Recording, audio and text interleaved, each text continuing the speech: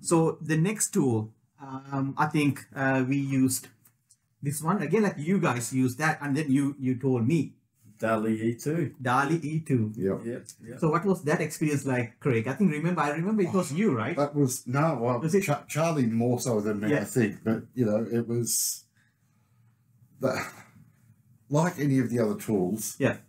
It all comes down to what you can feed it. You know what I mean? It's like a baby. Well, yeah. maybe not. But it all depends on the prompting. The prompting is very, very critical. Just about anything you give it.